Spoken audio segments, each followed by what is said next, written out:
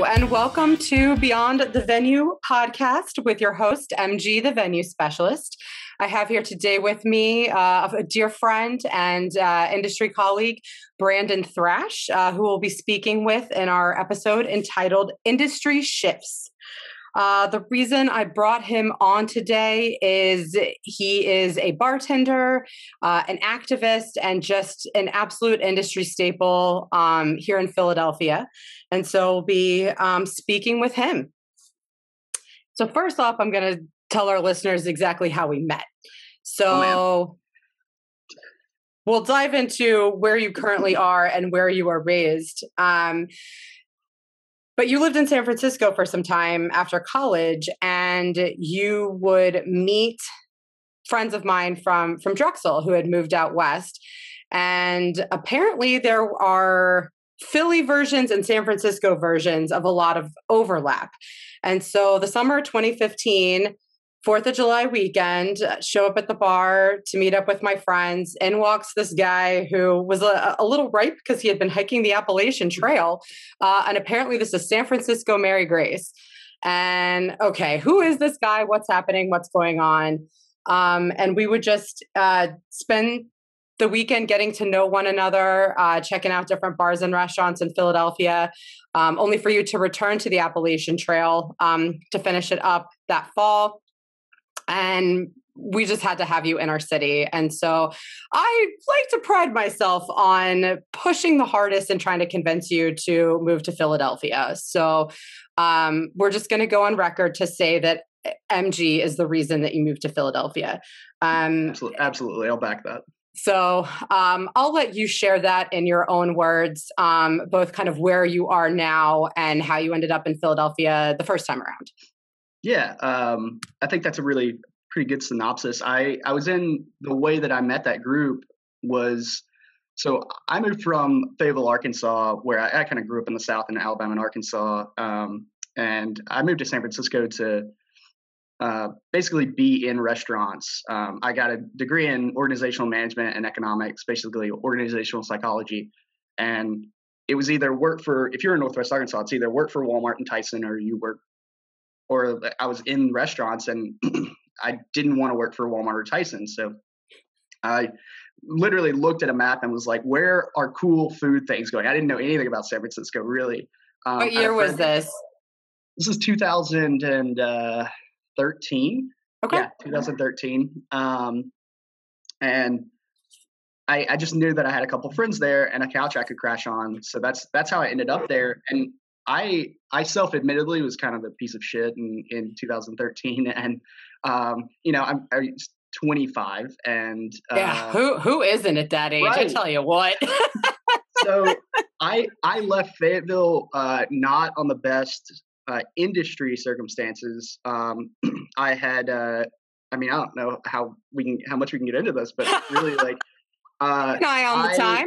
I had I was in a management position and made some poor decisions as far as who I wanted to date and make out with. And so like I think pretty common in this industry, but like completely inexcusable and just being a piece of shit, really. And so I moved to San Francisco to kind of clear my plate. And one of the things that I wanted when I went out there was, and this is carried through for my entire career, it's one of the best things that I've ever done, is to center my relationships in non-industry friendships.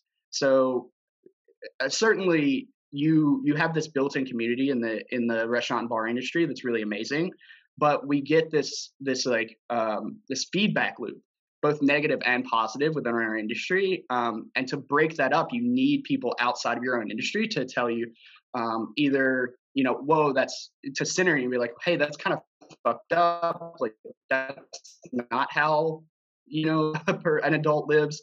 Or to say, hey, you're not actually like, you're not the shit. You're amazing in your own industry in your own right. But like, the world's not centered on food and beverage. So that was the opportunity to do that was with this organization that's like, I say organization, it's called Dickbat. And Kevin Maurer, your friend, organized it in Philly and then moved to San Francisco, and they started a team. And I literally Googled when I was we need to specify for our listeners that it was a softball team. So it's a softball team. I was originally on the Philadelphia team here. The team name was actually With Ourselves. When we first started in the fall of 2009, because they wanted to say, "Oh, who are you guys playing today? Oh, we're playing with ourselves." So we're constantly dealing with children here. But when Kevin moved to San Francisco, that's kind of when the Dickbat empire began. It was like the Philly team was dickbat.com, and then dickbat.biz and .org. I think some of those websites actually still, for the listeners, some of those are still up. Some of them are not still up, but that was my chance to have. And all those guys have kids now. They all, which is, I mean, that's great, which is really weird because like in San Francisco, all of them have children, and even in Portland, and then in Philly, nobody has kids here really. But yeah, that was that was part of that. When I was on the AT, I got off. AT meaning the Appalachian Trail. Appalachian Trail, right? So when I was hiking that, I came into Philly and we had this, you guys were there throwing this 4th of July party, and that's how I knew people. And you guys are not, you're not subtle about your peer pressure. Like I've never known a group of people that just like there's no like healthiness about it. You're just like, this is a good thing for you because I want it, and like in a really friendship endearing kind of way. But that's what it was, and that's why I ended up here. Is you were like, we'll get your job in the industry. Neil and Vicky and Dan Mack, my roommates now and like really good friends now, were just, hey, you can stay with us until you find a place. And I think I was also offering up other people's homes on your behalf, and I think, yeah. And to our listeners that don't know my background, I worked in the beer industry here in Philadelphia for about 8 years before starting MG, the venue specialist. And so that was my connect to the bars and restaurants in the area. Hence my promise to Brandon that I know everyone. I can get you a job, no problem. Oh, I have plenty of friends that own their homes and have spare bedrooms. We can get you a place to stay. So, finish up the trail, take a shower, and let's get you settled. I mean, it worked out great. So you're welcome. You're welcome, Philadelphia. So where did you end up working when you first got here? Yeah, so I finished the Appalachian Trail in 2015. 2015, and there's this transition. I do a lot of transitioning, as we'll like probably discuss, but part of this transition period for me was going home to like see my grandma, and I lived with her for a couple months. And when I was in San Francisco, I like didn't really know a whole lot about Beverage. I faked it. It's like a fake it till you make it kind of thing, which I've done pretty much my whole career until I was having a discussion the other day, literally till like 2 years ago. It was like, I just faked everything. I didn't know anything. But I literally just read a bunch of cocktail books. I read like 15 cocktail books. And then I moved to Philly, and I got a job at a place called South on North Broad, which is a Bynum Brothers restaurant. I was like food running there for a little bit. And then I applied at Veg, and they offered me both a bartending position and a management position. And I wanted to actually learn Beverage. At the time, they didn't know that I didn't know anything about Beverage, that I just like read books basically. And I got hired there, and a few months later got hired at Townsend as well. So I worked at Veg and Townsend for years, a couple of years. We spent a lot of nights at Townsend, and I actually walked past there the other day and realized it's been well over a year since I closed a bar down at 2:00 in the morning. I just hadn't thought about it in so long that was kind of one of those, that's a probably good thing. I'm almost 40, that It's probably on the better side that I am going to bed at a reasonable hour on the weekends and not closing down bars at 2 a.m. and having these hefty bar tabs. Do I miss your cocktails? Yes, immensely. A little give and take. So I am looking forward to being able to enjoy that experience at some point in the future. That segues right into what has this past year looked like for you? We can jump back to it, but you had left for Chicago and spent a couple of years in Chicago, and then you only just returned to Philadelphia in early 2020. Is that correct? Yeah, I think January. Yeah, so I left Townsend primarily to go and tour Europe for like 3 months, which was great. But the idea was bigger in that I had been in Philadelphia and like started to be consumed in this culture, which is really, really great. Like you mentioned, Townsend. It was such an industry heavy bar, and I could have just spent years there just doing that. And there's certainly value in that, and I would never say that that's an unhealthy practice. But for me, and my growth experience, like that, I need to be challenged and changed pretty often, and that was I was becoming. It was coming to the point where I wasn't being challenged, and so came back from Europe, decided to move to Chicago. I'd been in the San Francisco market, but I'd never been in a major market as a beverage professional. I didn't want to take the leap to New York. So Chicago, once again, I had some friends there that I flew through. They were like, come, stay on our couch, transition here. And I got really lucky in Chicago. And I had to let you go. I completely understood. You had to go sow your professional oats and have some new experiences. So, when you love someone, you set them free. And when they come back to you. Yeah. That's the like main point, right? That's how we got here. So, yeah, I was very lucky the places I ended up in Chicago with Bad Hunter and Income Tax, both like amazing programs in wine and cocktails.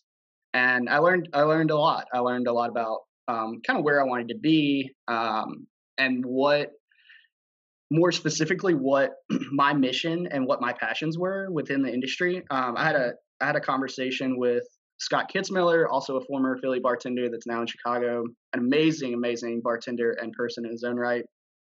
And we had a discussion pretty early on that one of the important things about being heard in this industry is to find a niche, because you can't talk to everyone about everything, which is a really big problem to me, because I have this need to just not only learn everything about everything, but also to like tell everyone about everything. And like, I want to share knowledge so much about so many things. Like there's so many cool things that exist, not only in the beverage world, but like in the world. Everyone should know about these things. And Scott really told me, and we had this discussion, and like he taught me about like focusing in on these like specific things. Like, how do you want to make change? And how do you want to create change by focusing in on one or two problems? So that was when I learned, I like really developed into this idea of spirits are an agricultural product. They come from the earth, and that's a reflection of how we farm in America. And the way that we buy spirits and the way that we approach beverage should be it should be a thoughtful decision with that in mind. So that was what ultimately led you to going out to Oregon for harvest and spending time what was it, Ross Maloof's winery? Ross and B. Maloof, yeah, Maloof wines. So that came kind of in tandem with that. Ross also, maybe it's just a Philly thing to like pressure people to do good for themselves. That's like through peer pressure, everyone to do good. But they invited me out / peer pressured me out to like go and do harvest with them, and that was a really like transcendent moment in my career, working with grapes every day and working with people that truly believed that everything that went into the earth and everything that went into the grapes came out. I had a conversation out there that I'll never forget with Dan Rinke, who is Art and Science cider. Oh, delicious cider. Great cider. Delicious. He was a winemaker and farmer for Johann Vineyards for years. Incredibly smart man. One of the best biodynamic farmers in the country. And we had a discussion we were like talking about his cider ferments, and I was looking into this barrel, and there's just like mold and growth and like stuff, all over the top of the ferment. And I'm like, do you ever worry about like off flavors in your cider ferments because of this mold? And he said, no, it's an enclosed ecosystem. So whatever went into it will be what comes out. And everything will eventually just ferment out. And if I believe in my fruit, so at the time that was apples, but he also believed this about grapes and wine. If I believe in my fruit and everything that I put into the soil then comes out of that fruit and then ferments through to the beverage, then I have nothing to worry about. And he creates some of the best, cleanest ciders and wines in the country. And there's that idea was taken to the extreme, right, for me. And I started following along with all these people, these farmers and people that had the same belief that everything that goes into an ecosystem then comes out. And I believe that like that's a larger scope for me. That's why I don't watch horror movies. That's why I don't like watch like or listen to like murder podcasts, is because if it goes into the ecosystem, it's going to come out some way. And sometimes that's anxiety. Sometimes that's just a cynicism or pessimistic look on life. But I don't want that into like any kind of ecosystem. And we're getting like pretty esoteric here, but that's like, that drives my decision making and my belief system across all things. And from an industry perspective, that was like, this is it, right? Like everything that goes into this industry drives what comes out of it. So we need to make more conscious decisions about everything we're doing. That means the way that we approach beverage. That means the way that we approach our employees and what we're putting into them. The way that we source food. Like every part of this is part of a much, much larger ecosystem, and we need to make those decisions consciously. Well, and that's been one of the silver linings that I've seen with the pandemic is, places like Primal Supply Meats, who have been doing incredibly well, being able to get locally sourced butchered meats, as well as I'm curious what your thoughts are on the 20% service charge that a couple places are doing. I think it's a great idea that, being able to pay front of house and back of house a living wage, give them health benefits. And to our listeners that aren't very familiar with front of house versus back of house, front of house being, hosts and hostesses, servers, managerial staff who are literally in the front of the kitchen, and then back of house being in the back, who are, your cooks, chefs, dishwashers, bus people. So I get excited when people do that. And even though I tip delivery, we go out, like every single person that gets tipped is getting hella tipped during this pandemic, because right. People are literally, you get a tip. Everybody is just putting themselves essentially in harm's way so I can have chicken wings, or my hair can look amazing, or, my nails can. So I just believe in giving more than that standard 20% because of the importance of what they're doing. Do you have any feelings about the 20%, or does it depend on the type of establishment? Yeah, I think this is I don't know if I can speak so much to like exactly like a percentage that should be taking place, because to me, this is such a larger idea and issue with our industry. I mean, we're talking about basically this gets into what is the true cost of service. And The way that I frame this is, what is the true cost of food service? Because that's what I do, right? And like someone that's in hair and nails may frame it differently, and someone that's in like is a stripper or prostitution may frame it differently, or retail. But like we're talking about like the cost of service, and like to me, the cost of food service we have such a long way to go in this issue, and like there are people working on it in different corners. And the way that like I've seen this is we have to convince people or show people or legislate through this issue of when we go out to eat and we see, we'll start with the cheeseburger because it's so ubiquitous. If you're at a sit down restaurant, you see a cheeseburger in Philadelphia and it's between $12 to $15, you're like, that's a fair price for a cheeseburger. If it's $17 at like a sit down restaurant, you're like, that's a little bit expensive. But really the cost of that cheeseburger, the true food cost of that cheeseburger, I think is like double that. I think it's $25, $30. And the way that you get there is, are you paying fair wages? And there's the wage equality between your front of house, the servers, and the back house, the kitchen crew. No, the answer is just no across the board. Are there environmental impacts to what you're doing? So are you sourcing that cheeseburger, that burger meat from Primal Supply, or are you sourcing it from Cisco? If you're sourcing it from Cisco, there's environmental impacts. And somebody, as an economist, someone has to pay that environmental impact. And right now, the environment is paying that environmental impact. And like, what I would like to see is for the consumer to pay that environmental impact by sourcing better meats. There's a mental health impact on the servers and the wait staff. There's a gentrification aspect where your burger is cheaper because that restaurant is going into a cheaper neighborhood and the owner has to pay less in rent. Therefore, your burger is cheaper. And so the neighborhoods themselves are being gentrified and paying for that burger. And then the profits for the owners have gone down from an average of 8 to 12% in the late 90s to now being an average of 2%.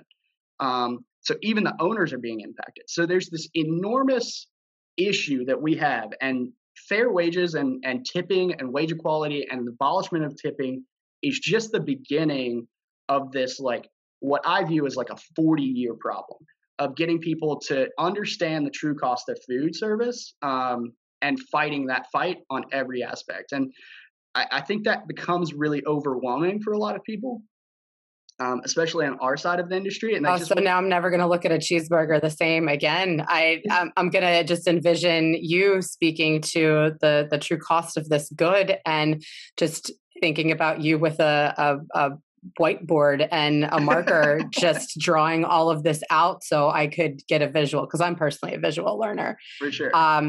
But that's absolutely fascinating. And I think that all of this work and research that you've done, you're going back to what you said in the beginning of finding that niche of what is important to you and what you're passionate about, and running with that. Do you have any aspirations for a political career, or I mean, we obviously don't need any more white men in politics, but we do need someone with your passion and drive, fighting for the industry and raising issues that are super important. Because I know that this is also just the tip of the iceberg of things that you raise awareness about and ask for calls to action for. Yeah, I think that Adam Grant or maybe Brene Brown, one of those organizational psychologists I love and adore, talks a lot about this idea that you can go through life as like a preacher, a prosecutor, or a politician, depending on how you approach problems. And like, I'm a preacher, right? Like I preach about the issue, but like, I'm not much of a politician. There's a politician aspect that like, you have to meet in the middle somewhere. And I'm much more of a preacher because I'm like so hell bent on like, there's not a middle here, I don't know what the like, I know what the end solution looks like and I know what the problem is, but there's there's an innovations of efficiencies here that has to happen in between. And this is like a 40-year problem, not a 4-year problem. And that's the overwhelming thought is like, we can fix this, right? We can, but like my aspirations is to like not be the like 10-year fixer, you know. My aspiration is to affect someone that affects someone that then changes, that figures out an efficiency, that sees this podcast or listens to this podcast and they're like, well, I can fix that inefficiency, or like maybe we should as a group, as a society, start to think about things differently. And that's my aspiration. If somebody wants to put me up for political office, I'm more than happy to do that. I just don't think I'd be a very good one. There's just a meet in the middle that I don't have. I'm much more of like, bring these issues to the public, bring these issues to politicians, and like convey in a very simple manner, using like the cheeseburger as an example, these very complex problems, these very complex like economic and socioeconomic issues. All right. Well, so if you were to run for office, what city would it be in? Because you've conquered San Francisco, Philadelphia, Chicago. You know, what do you have a favorite city, or is that just going to get you in trouble with the rest of us here? I mean, no, I think so. Since I live in Philadelphia, I'll just say Philadelphia. There is some politician in me, I guess, but no, I think like there's a reason that I came back to Philadelphia. Living in all these cities, so major cities that I've lived in for more than 2 months would have been, I guess, outside of Portland, San Francisco, Chicago, Fort Lauderdale, Florida. When we were in Fort Lauderdale, was that early on in my career? I was a front of house internship for Bubba Gump Shrimp Company. Oh my! Okay, this is a new fact I'm learning right now. 22-year-old Brandon interned in like South Florida, like Fort Lauderdale, the Bubba Gump Shrimp Company on A1A. Wow. Yeah, that was a time. I mean, listen, they make their own sauces, and like the seafood's not fresh, but like it's not terrible food, and the drinks are horrible, but you know, there's value in their own right. I think there's a need for cheeky, terrible, tourist-driven places. South Florida is a place I would never go back to. I did not like it there. I'm not like, I like beaches and I like the ocean, but I'm not like a South Florida beach person. I'm like a Rocky Shores of like New England or Portugal type person, or like Oregon. The Oregon coast is so amazing. I think like, so I'm getting off topic again, but like San Francisco, I mean, I was there, almost 10 years ago now. And when I was there, people were saying how much it had changed 10 years before that. And it used to be this like self-made, grungy, like pick yourself up kind of city. And then the tech boom happened and like all of that got destroyed. But like when I was there, you could see some of that remnants, and there was like amazing bartenders there that had lived through that. And that was really cool. But I think like even when I was there, I saw some of that falling to the wayside, and it gets to a point in our industry where the expense of just like the rent, just the land itself has to be like you're paying so much in rent that conceptually it's really hard to risk anything to do something really special. Not saying that there's not, I mean, there are some special places and bars, but the percentage of places that are like unique and defined as their own and have like a ton of heart just becomes smaller and smaller, because you have to risk so much to do something that isn't a formula that has been tried and true, right? Like Nicholas Torres out in San Francisco is doing True Laurel, and True Laurel is like such a special cocktail bar, but he's literally like preaching terroir driven spirits, and like his cocktails are amazing, but the concept itself is so off kilter than like you go in, there's like farm to table food, and there's like these 6 cocktails always on the menu, and there's like 20 wines by the glass, and like there's a formula that works, and the reason that people follow it is because it works. And San Francisco, because it's gotten so expensive, has destroyed a lot of that. And it takes brave people like Nick Torres to like do something that's unique. Whereas in Philly, especially this culture of BYO chefs allows for you to like start your own place, maybe sink like, I know it's a lot, but like sink like $75,000, $100,000 into a BYO restaurant, and like and do something that's like a little bit more unique and a little bit more rare, because the formula is skewed a little bit different. Well, and that also speaks to the insanity of the Pennsylvania liquor laws, which are a complete disaster. I remember when we visited you in Chicago, I'm like, these cocktails are so inexpensive compared to, and you know, working as a beverage manager for a little bit, I finally saw it's infuriating when we're purchasing wine at the exact same cost as a consumer would purchase it at the liquor store. And so that's why we have such a huge BYO culture, is because it's an relatively affordable option to be able to open up a restaurant without a liquor license, because even the license itself is crazy expensive. Yeah. So I'm assuming is San Francisco a little bit more in line with Chicago with the way their liquor laws are, or? Yeah, they're more in line in the way that there's access, like it's not state controlled, it's privatized. So the advantage that, so there's New York, if you take there's like a major 5 or major 7 cities as far as distribution goes, but like as far as access goes, you have San Francisco, Chicago, and New York. New York and San Francisco, they're scooping up all of these like rare like bottles or wines or beers or whatever it is, and there's like so much demand for all this stuff. Chicago is like a little bit more spread out. There's not as much of a concentration of people looking for like boutique or small production products or in-demand products. So the access in Chicago is actually like better than probably anywhere I've ever been. Maybe like Vegas would argue with this, but they get all of the new releases, all of the new launches. Beam Suntory is headquartered there, so like basically anything that Beam Suntory does.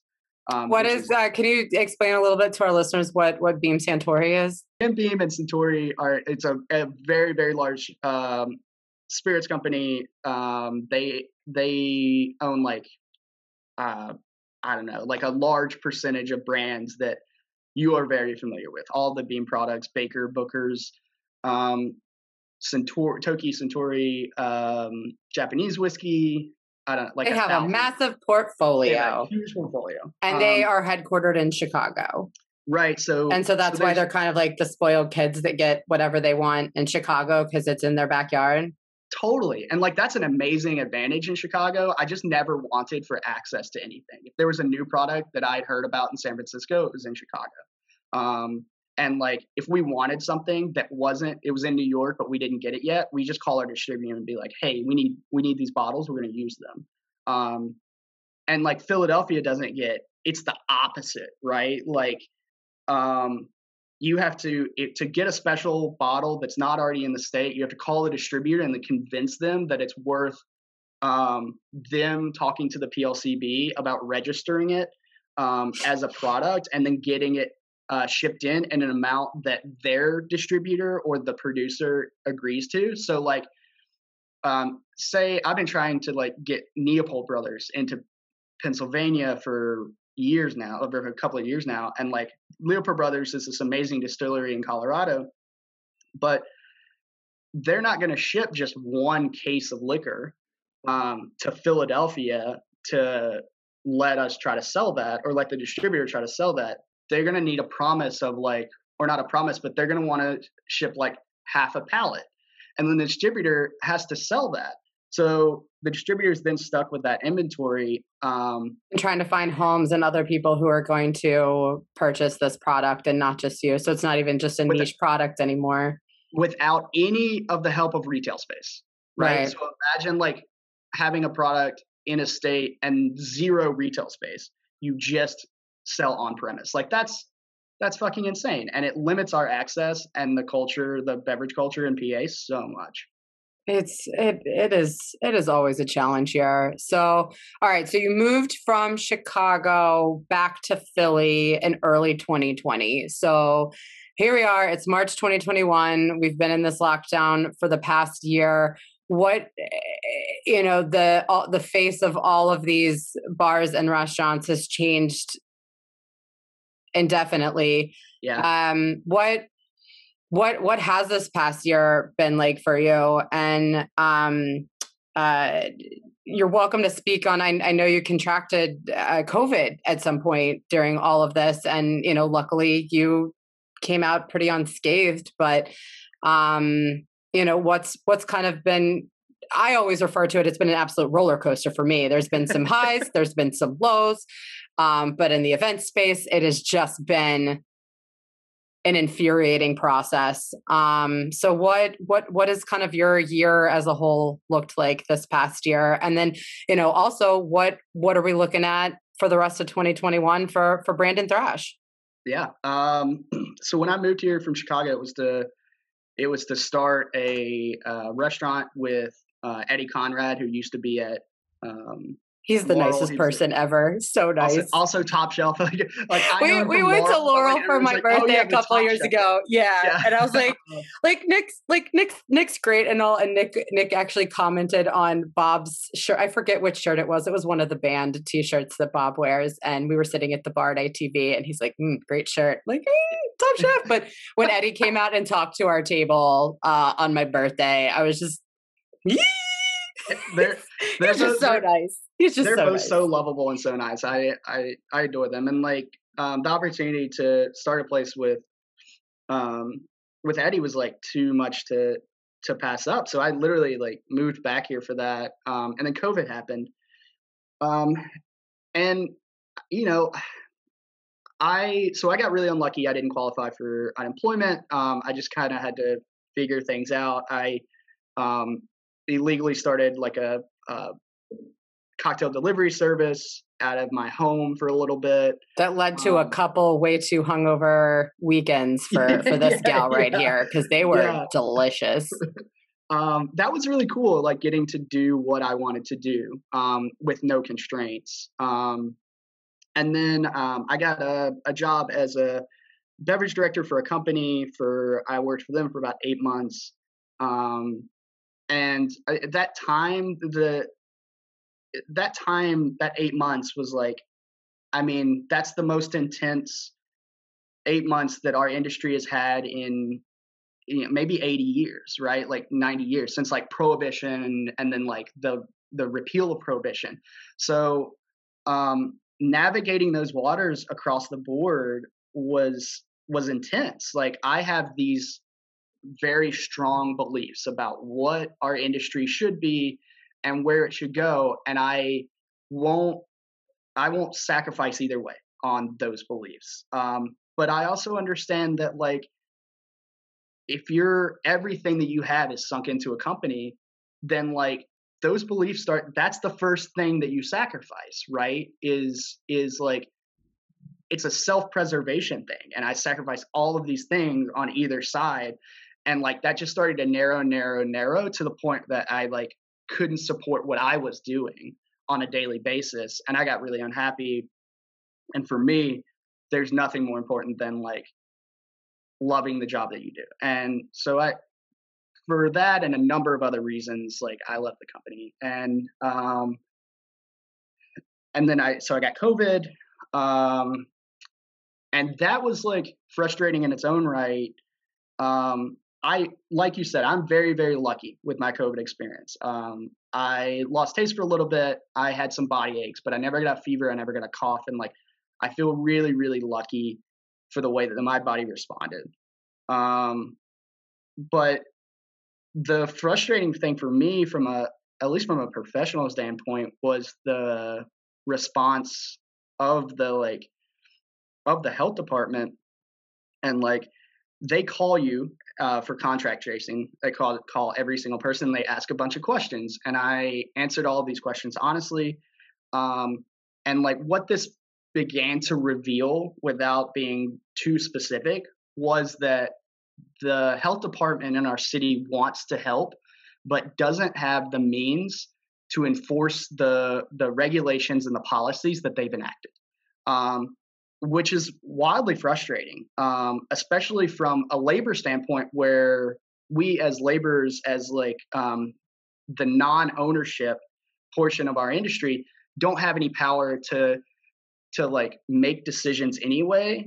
There's no unionization, there's no collective action, so we have like such limited power. And then on top of that, the legislation and the government part is not protecting us. And that was really hard. That was like an incredibly hard thing to go through and to watch happen. So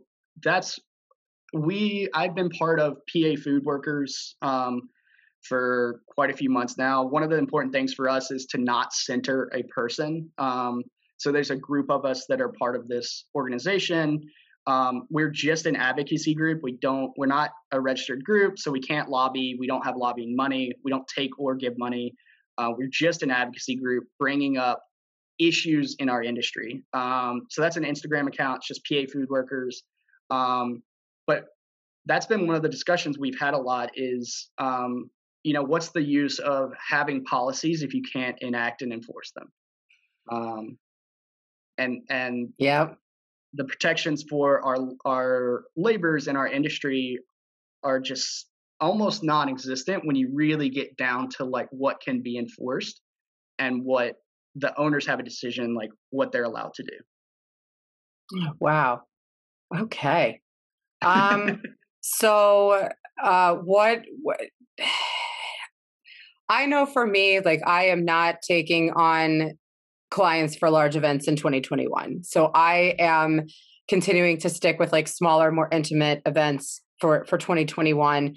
What does the rest of the year look like for you? Or are we just taking it day by day, week by week? Yeah, it's a day by day thing for sure. I'm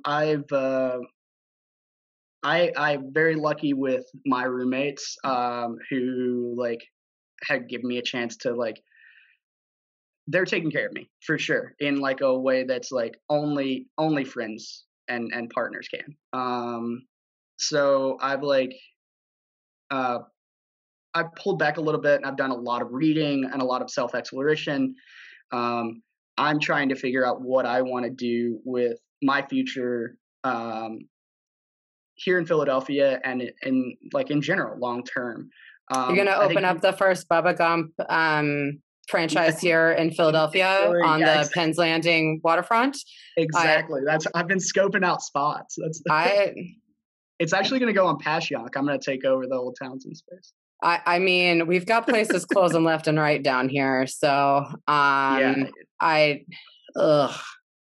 I am just very excited to see what's next for you. And, I'll always be a huge fan and follow everything that you do and drink every cocktail that you make. The last question that I have for you today is, I'm a venue specialist. So I want to know, is there a venue that you miss, or when you think about this place, it makes you smile, and the second that you get vaccinated, you would transport yourself there immediately? Like what's a venue that just makes your heart sing? Yeah. I'll do two if that's allowed. Let's hear your first one, and then maybe, yes, okay. You're allowed to give me two. I think one that doesn't exist anymore that I just like always want to talk glowingly about was Danny's Bar in Chicago. Was this like neighborhood hideout that was just a bar in almost like a residential section of Chicago that was iconic. They had live music every single night, like DJs every single night, 7 days a week. incredibly important to like both the music culture and then also just the bar culture in Chicago. There was nothing like outlandish or crazy about the bar program. Like they just had they had a back bar and they had wine and beer, and like the atmosphere was just next to none. It was the perfect place to hang out. I was in this old house, this old row home, and the front was like the foyer area, and there were stairs to like a living room. They had like little living rooms along the side, and it was like almost all candlelit, almost like pitch black dark, and you could go in and you could be like this badass like DJ. You could be anybody and show like, up and disco. Yeah. And yeah. you said it's not, did they not survive the pandemic? Did they close due to COVID, or were they? Yeah. So they closed because of like not. And it wasn't just like a semi-permanent close. It was, we're done. Yeah. That is such a shame. I am terrified of just the thought of places that aren't going to come back when this is over. So what is the second venue that you love? Another place that's a neighborhood hideaway that has so much heart, which is Druid's Keep. Oh, yes. I mean, that is where we spent the first time we hung out. So yeah. I have spent so many birthdays at the Keep, and I miss it so much. And especially as the weather starts to get nicer, like that backyard. It's the best. It is the best. We actually had our engagement party there. I love that place so much. I do too. It's another place that literally like there's nothing spectacular about it. It's just spectacular in it. But everything about it is spectacular. Exactly. Like as a whole, it's like it's the best. Druid's Keep is the best. Brandon, you're the best. I cannot thank you enough for joining me on the podcast today. I would love for you to share with our listeners how they can follow you and or connect with you. Yeah, definitely. So Instagram is probably the best way. At Brandon Lee Thrash, it's just my full name. And then also I encourage everyone to follow at PA Food Workers. That's the Instagram that we're doing information spreading and advocacy work. It's centered. There's not a voice for laborers out there. All of the lobbyist groups are for basically center guests and owners. This is centering on hourly and labor employees, a large percentage of the employees in this country. So at PA Food Workers, follow along and keep up with your rights and what's going on in the industry. And you keep up that great work. Well, listeners, thank you so much for joining us today, along with Brandon Thrash, my guest. Subscribe anywhere you have a favorite podcast streaming service. So next week, we're going to be featuring another industry friend of mine, Christine Fisher. Do you know Christine? Have you met her before? I don't know Christine. She's wonderful. So her and I have been friends. We worked in the beer industry together, and now both of us, our bodies are intolerant to be able to consume beer. So we'll be diving into our food allergies and issues, as well as getting serious with the topic of mental health, which I feel like this is definitely a subject Brandon and I could have dove into, but it's time to wrap up today's conversation. So, maybe we'll have Brandon back calling in from another city down the road with a future Beyond the Venue podcast. Thank you guys so much. Enjoy the rest of your day. Thanks, Marcus.